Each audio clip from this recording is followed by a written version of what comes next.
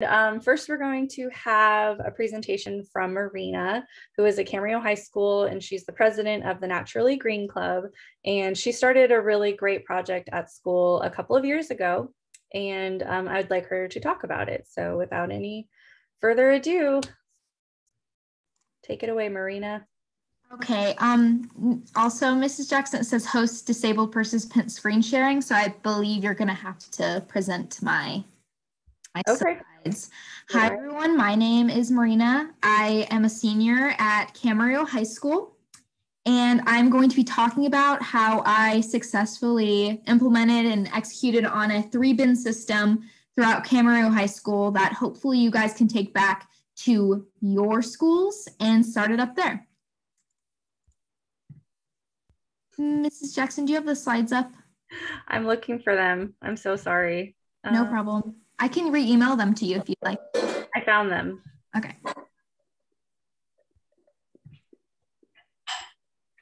And I have them. Now I'm going to share. Okay. Share screen. Do you guys see it? Everybody have it? We see your desktop. Darn it. Or if you make, can you add Marina to host? Yeah. And then she can. Marina, we're going to make you the host. Excellent. Okay. Okay, there we go. Take it away. Awesome. Ooh.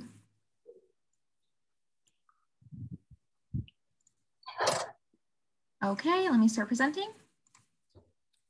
Okay, so you guys see this? Does it look a little, it's blocky? Okay, what is the 3-bin system? So just to talk to you guys about what the 3-bin system is, it is going to be obviously 3 bins. One of those bins is going to be recycle, one of them trash, and one of them compost. So I'm sure you're asking, how? Where do I start? How can I implement this into my school?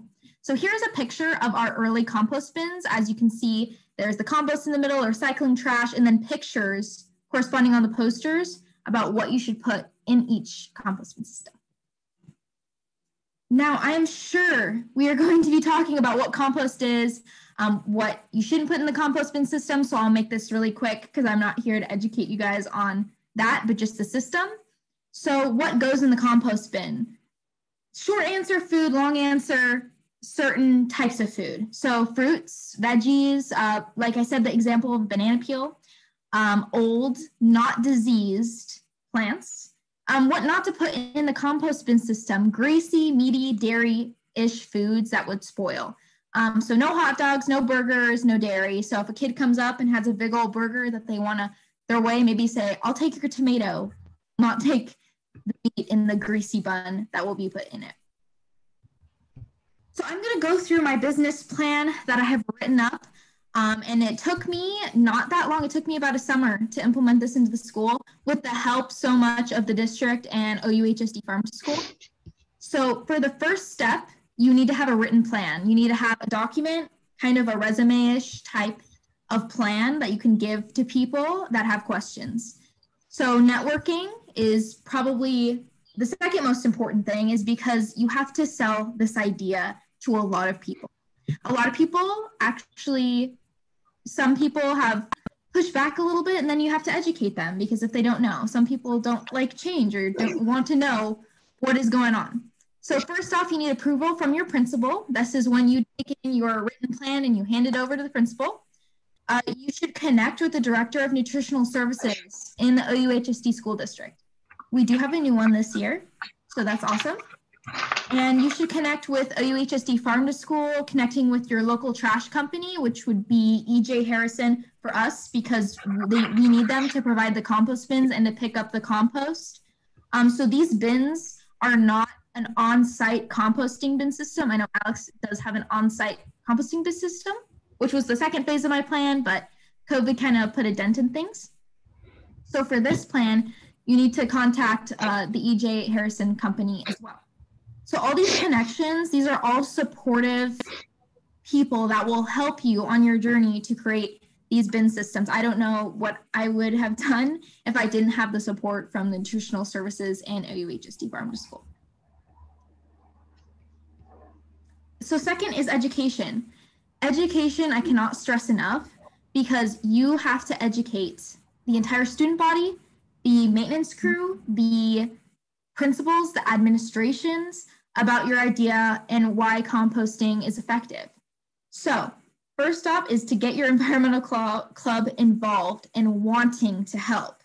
Again, with the selling this idea, you have to make it seem amazing, because trust me, sometimes composting isn't the prettiest thing to do, so you really have to sell it. Another one is educating your student body. This can be done through virtual announcements. We have Cam High Connect that me and other people would go onto this virtual setting even before COVID, and it would be presented to the entire school about what's going on, communication, going class to class for presentations about the effects of composting.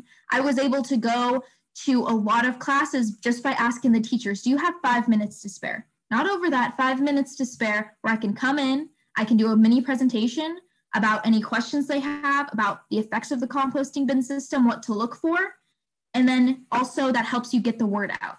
You also need a lot of support from the clubs, but you can also go to other clubs.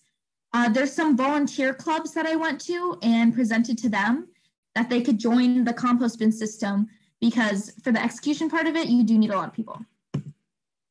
Second is kind of the end game. This is when you're planning. So where are you going to put these 3 bins? So you need to put these 3 bins in a highly populated area and not in an area where no one goes. So I chose to put this by the cafeteria because it just made more sense. Usually students tend to congregate more around highly populated areas. Those are the best. Also, talking to the maintenance staff, they have to coordinate with themselves as well. We do need the 2 other bins to be next to each other at all times to make the 3 bin system work. They have to make sure that they have to dump the compost in a different place. So talking to the maintenance staff is also very important. This means a lot of communication. You have to communicate with your principal to get the maintenance staff together and to sell them their idea as well. I think one of the harder parts of this, just in my experience, was probably the maintenance staff, because there was a lot of hiccups in between, a lot of questions, a lot of insecurities about doing this. So it's very important to communicate with them as well. So execution. This is my favorite part, but you have to plan who will be at these bins, which means creating a schedule from volunteers, and you can give out volunteer hours that we were able to do, and also setting up a remind text. I'm sure you all know is when someone can text 810, say at composting bin or whatever. And then I would put them and make schedules once a week in the beginning of who will stand by the bins every nutrition and lunch, at least for the first phase of this, is because students need to be urged. If they go up and they see trash, compost, recycle, they're just going to throw it away. But if they go up and there's someone like me staring at them saying, hey, let me show you what you can do next. You can take your hamburger and throw it in the trash, but this tomato and these extra apples that you have, you can throw in the compost bin system. But then the water bottle you have can also be in the recycling system, and kind of help them and guide them through this. This takes a lot of work. I was there almost every day, nutrition and lunch, standing out there, but I also had a lot of volunteers, because they did have volunteer hours. So it was kind of good for them if they needed to meet a quota. So they would come, stand in front of the bins, help me out with that, 1 to 2 people. We actually had 2 systems, one inside the cafeteria, one out, just to kind of start it out. Also making posters or signage so people know what goes in each bin. As you saw from the first picture I showed you, the compost bins, we had 3 different posters that we made, and the arts committee made it, and we printed out little pictures of what not to go in there, what to go in there. Also keeping up with it. If you slip up even by a week, trust me, it will be on you, I'm sure. I know that I was sick for a couple days, and I didn't get the scheduling out just 1 week through the remind, and I got emailed by the principal and the head maintenance staff, and I had to go in and have a meeting. So definitely keeping up with this is the most maybe first most important thing about it. You have to be passionate about it. You have to keep up with it. So concluding my business plan, which I'd be happy to share with you guys in a PDF format, there is also, let me see if I can move this, kind of my final step in the plan that I wanted to execute this year, but because of COVID, I couldn't. So I wanted to create this bigger gardening program that was connected to compost. We do have garden boxes at our school that grow really good. I love organic vegetables. So what kind of my plan was to take this composting bin system, taking a portion of it and having a composting bin system at my school that we could use to turn into fertilizer, and then grow, say, like you said, carrots, lettuce in these planter boxes, and then end up donating them to Food Share. That was kind of the end goal. COVID kind of put a dent in it, just a little bit. Also, we can't take in all the compost, so make sure to have the trash companies still be able to pick up compost, because we did get a lot of waste from over 2,000 kids at my school. So that means we can't take all that from 2,000 kids composting. We can only take a certain number of it, so just know your limits into creating a composting bin system at your school. So I really hope that if you are from a different school, if you're even from my school, from Naturally Green, you will continue on this legacy, because it is very important about composting system, which I'm sure we're going to talk about today. If you would like my business plan, I'd be happy to talk with you, sit down with you, virtually, of course, and send you my business plan. So thank you very much. That concludes my presentation. And let me stop sharing. So thank you. Excellent job. Excellent, excellent job. I was so impressed with how you connected to all the student clubs and promoted it on campus and got the schedule for volunteers to educate your fellow students by the trash cans. I mean, that was just such a great plan, and you did such a great job. And we would love to support carrying on this project at other school sites. So thank you so much, Marina. Thank you for letting me present, and thank you, yeah. and all OUHSD Farm School, as well as nutritional services of the district. That was really influential what you guys have done to support us. So thank you. That's what we're here for, to support you guys. And then Alex did kind of a different version of that project with composting. Alex, do you want to share? Yeah, absolutely. So thank you for having me. Everyone, my name is Alex, and I am the president at the RCHS Green Club. So I started, this is more of a story, not as in-depth as Marina's business plan, but I think that would be a wonderful addition to Rancho's campus. So I will definitely work to get that set up, because I think it is wonderful. So our composting at Rancho sort of started as a passion project. So I was given the opportunity in 10th grade to do just like a passion project in my English class. So what I decided to do is, because I compost at home, I wanted to do composting at school. So what that entailed was, I wanted to go really big and do something like a 3-bin system that Marina brought up, but I knew I needed to approach this slowly. So what I did was I started collecting food scraps from the cafeteria. OUHSD Farm to School is very, very influential in helping me with this. So they were able to connect me with the cafeteria staff. And so what I would do is I would set out a 5-gallon bucket right outside the cafeteria. They would add the food scraps in during the day while they made student lunches. And then I would come pick that up every other day or something like that, and add it to our on-site compost at Rancho, which is in our garden.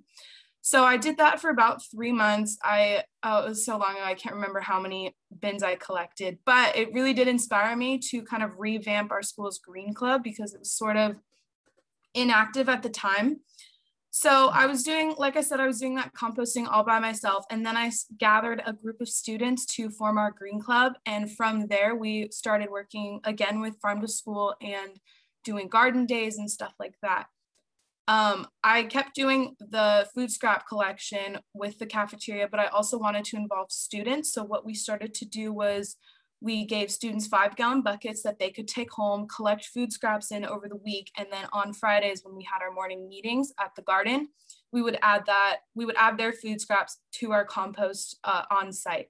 So that was really enjoyable. We did that that was last year. So we did that for about 4 months and probably got over 50 buckets of compost. So that was really, really amazing. My goal was to help reduce food waste and also educate students about, environmental awareness and sustainability, because that's really my big passion.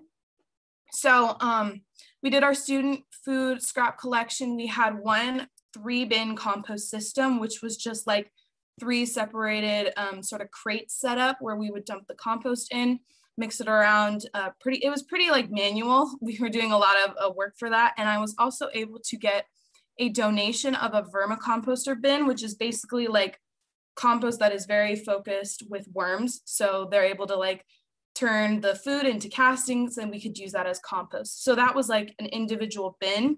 We got that donated and it was really amazing. And I've actually taken care of it over the past year for COVID because I wanted to make sure the worms stayed alive and we were still getting compost working. So that is going to be at Rancho this year or upcoming year.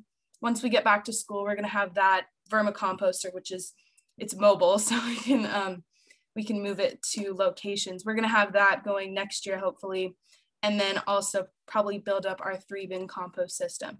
So that's kind of a little bit of what I've done. I'm very passionate about the environment, and I thought composting was a great way to involve students. The Green Club has definitely started out small, but I think we're on track to make a big difference at Rancho. And one of the great things about Rancho is that it's a pretty small school. We have about 500 students, so it is very easy to do something that is small scale and replicable because we have such a small student body. So, and I also think we have a great support system with teachers that are able to help us sort of get this going. Teachers and staff like the OUHSD Farm to School. So that's sort of my story about composting. It really started as a small passion project and sort of evolved into something that involved a lot more people. So yeah, that's my story. Thank you guys for listening. And I hope this inspires you, maybe do some composting at home or look into more environmental stuff. All right, thank you. I want to, and I think as the person who watched both of your projects, I think what was key and it's very similar is that this type of change requires so much patience that you both probably experienced, both with, teaching our cafeteria staff how to compost. And you were like, this is how you compost, and for them to remember that they needed to put things in the compost. And then the same thing goes with Marina, and you're trying to change the behaviors of students on campus but instead of throwing things all in the trash can to actually separating out their trash. And so what's a key lesson, I think, for everyone who's taking this on as a new project to kind of set your expectations, maybe smaller than, to set your expectations very managed reasonably and to approach the whole project with a whole lot of patience, which both of you did. And I want to open this up for all of our other students who are here to ask questions. Don't be shy. Does anyone want to start this project at their school? Because we're here to support and help. I can also put my number in the chat if anyone would like to reach out to me after, or my email, my school Gmail. Did our Pacifica students join?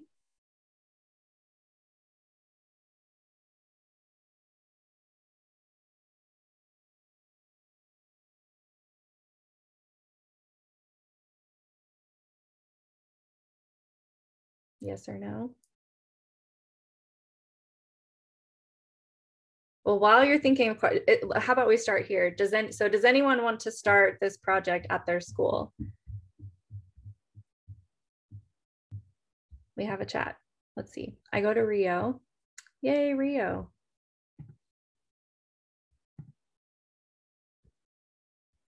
Let's start this at Rio Mesa.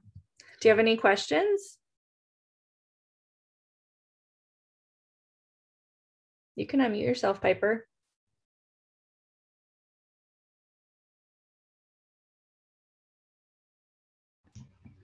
I think Piper's on the bus. Okay. So it may be hard. Yeah, she's on her way home on the bus. Oh, okay. Okay. Yes. Okay. So Marina's here. She's also your student representative to the Board of Supervisors for the district, and she has something she'd like to share that's unrelated but very important. Take it away. Hello again. Sorry about that. This will be really quick. So my position as the Board of Education representative is to collect student voice.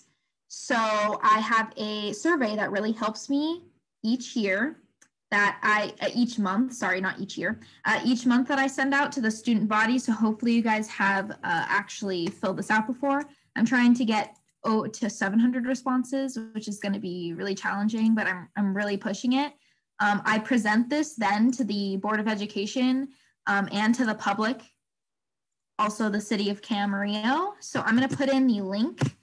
You guys, as in students, your voice is very crucial into how I present to the superintendent and to the board what differences that have to be made. They make action plans to what I do say. So if you would like to see anything different, it's a really short survey this month. And if you would also like to join my Google Classroom, because I have a Google Classroom just for the Board of Education surveys to be sent out and Zoom calls that I do to collaborate with students across the district, just let me know if you'd like to join. Thank you. Excellent.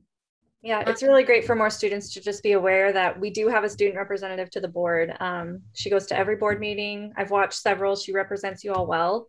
And she's definitely very committed to representing our students. So you've done a great job.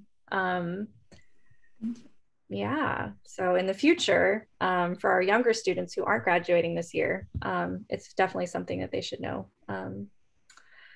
Any other questions about composting or recycling? So we're going to start one at Rio Mesa. We're ready. Yeah, and just to tag on for teachers, Robin, if you're an educator over there, and if we have any other teachers in here, incorporating composting or food waste into your curriculum is also a great way to like add consistency to picking things up. So if you need help with that or would be interested in there, we can also help to add that into the curriculum or tweak the curriculum to help with the longevity of the project too.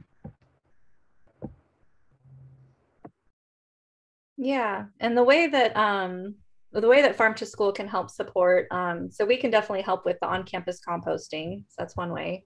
And then we can also work with the cafeteria too. So we're here, and it's a really great project for students. So I know students are looking for, like Marina said, community service hours and things like that.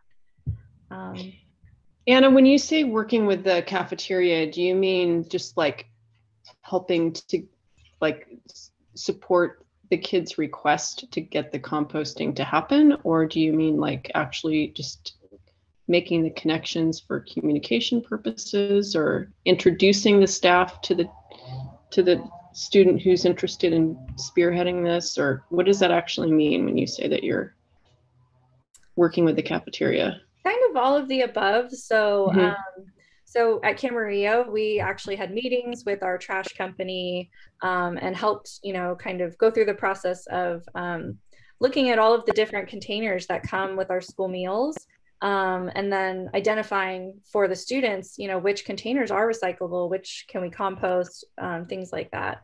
And then, so working with the trash company to get the containers on campus. And then when it came to composting, helping to get, like, we have, different containers and buckets and things like that, and helping the cafeteria to understand what they can put and what they can compost and what they can't. And then helping come up with a schedule for the students to collect it. And then if we have an on-campus compost bin, like they do at Rancho Campana, and we were starting the one at Camarillo until COVID happened, helping the kids go to put the compost into the actual compost pile. And then what Anna was talking about is how she incorporates that into curriculum too. So she has a whole composting unit about the science of composting that she works with our environmental science, our biology teachers, and they, we make it like a class project too. Oh, right, sure. All right, so would the next step be then to contact you or to contact somebody on site at You can Rio Mesa? contact me. Yeah. Okay, would be a good starting place. Okay. Yeah, I think it's really realistic. We could start in the fall. I think this year it's a great time for us to start planning. But I think right now our best bet is to build a group of students like Marina was saying, because that's really key, is getting the students who are committed to go during their nutrition and lunch breaks to educate their fellow students, to make those signs and to hang signs and posters around campus and to do all of that, because that's what will really make the difference. Right, to get the buy-in and to sort of work on building that foundation now. Yeah. And so if we spend our time right now doing those pieces, then once we actually get the 3 bins in the cafeteria, it'll be a bit easier.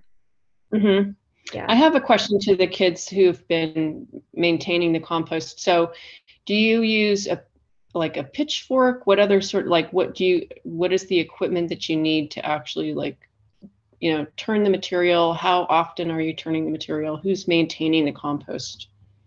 So I can answer that question since we have an on-site compost bin at Rancho. So when we were there, we were using like pitchfork. We would have, we had morning meetings every Friday.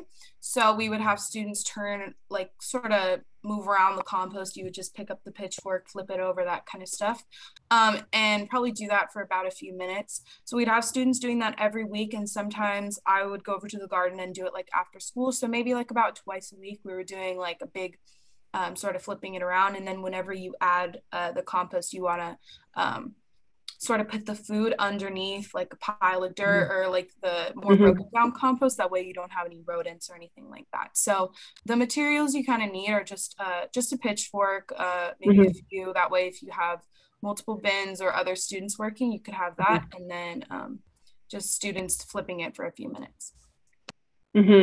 So Anna, are things like that, because I understand the containers come from E.J. Harrison, but for the other tools, just minimal, but are you looking for donations for that kind of stuff, or is that coming from? We have those. Yeah, we have pitchforks. I think we probably have some at Rio Mesa already in our shed. And then we originally built a 3-bin system at Rio Mesa in the way back garden by the football fields. And we just use pallets from maintenance. They just give those to us. And Anna, who's here, she works a lot with our compost too, but we have those. We've started smaller ones. Anna, do we have one in our Zen garden at Rio? We don't have one in the Zen garden at Rio, because the purpose of that was more so to provide a relaxing space to go. Yeah. Composting to me is very relaxing, but maybe not to other people.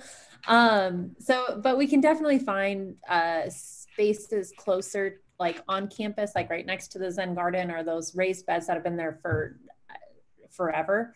It would be awesome if the big garden was the main site for the compost, because it's so far away from campus. It'd kind of be out of sight, out of mind, and probably best for administrative purposes, just to keep the campus clean. But we do have compost on all garden sites that we have throughout the district. So Pacifica's garden is in kind of an open space on campus, and we have a compost system there. It doesn't really get stinky. Also, we're here, Farm to School, as a resource where if it gets overwhelming and the students can't take care of it for a week, we can always come help and step in and set up a schedule. The goal is to have student leaders like Alex and Marina encourage others to do it right too. But we are always here to help mitigate any issues that come up with it. Okay. Excellent. So we have one school committed. Anybody else? Any other questions? Okay, well, hopefully you all know how to find us if you come up with questions later. We could wrap up early for today. Is that a good plan? Sure. Yeah. Okay. I hope everybody fills out Marina's survey. It's important. And enjoy the rest of Q4. And we do have a few more topics for Food Revolution. We have 2 guest speakers that are going to talk about our food system. So one is from the Chef Ann Foundation. I'll type the link. This is a really cool organization that works with, they're a national organization. They're based out of Denver, And they work with schools all across the country to teach like scratch cooking. And they've reached out and just asked about our Farm to School program for different reasons. And so we asked them to come to our speaker series to tell us more about what the work that they do to help improve school meals all over the country. And then the other organization is called the Center for Good Food Purchasing. And the schools in Ventura County who participate in the Ventura County Farm to School Collaborative actually hired the Center for Good Food Purchasing to do this analysis of all of our purchasing. And it's a really, really great organization. They do this work, and really what they're trying to do is to look at the ways as a society that we can improve our environment, that we can ensure good treatment of animals, have really high quality nutritious food, look at our carbon footprint, and how does the food we purchase affect those different factors. And so she's going to come and talk to us about her work. It's really interesting. And so we're going to post the dates for those. Those are in a couple of weeks. And we're open for other topics too. So if you guys have guests you'd like us to invite or topics you'd like us to cover, just let us know and we'll make it happen. Thanks for everybody for joining.